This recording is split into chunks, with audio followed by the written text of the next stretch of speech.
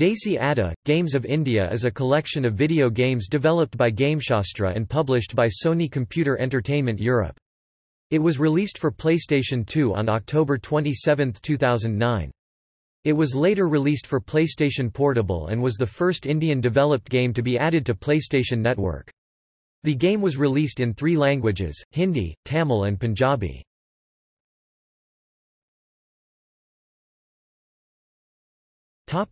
Gameplay.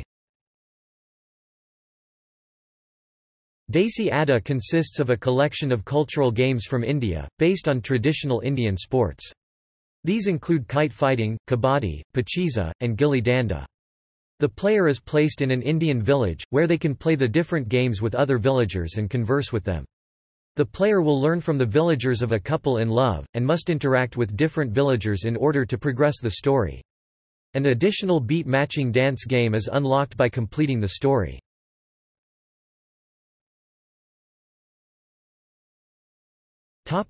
Plot. The player takes the role of Avinash, the son of an NRI businessman. Avinash has lived aboard but returns on a trip to his ancestral village. During his visit, he meets Gauri and Gopal, a couple who are in love. The village head, Garjan Singh, opposes their match. Through his interactions with villagers, Avinash helps the couple gain approval for their wedding.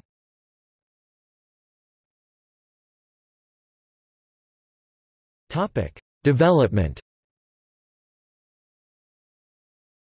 The game was developed by Gameshastra, an Indian-based developer. Sony Computer Entertainment Europe published the game, with the goal of helping keep the PlayStation 2 market in India alive. It is the first game developed entirely in India to be released on the PlayStation Network, and included 3 languages. Desi Adda was designed for both home consoles and handheld devices, and oriented towards casual gaming. It was targeted towards a first-time gamer audience between the ages of 8 and 15.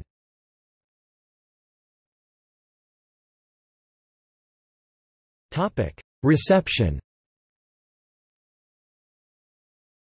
Bollywood Hungama was critical of the bonus beat-matching game, calling it a showstopper, as the controls were not very responsive. They were more receptive towards the Gilli Danda game, saying that the unpredictability made it fun. Ultimately, however, they did not feel the game was worth the price. ET Now noted that the game was very simple in terms of gameplay and graphics, and was not really appealing to gamers over the age of 10.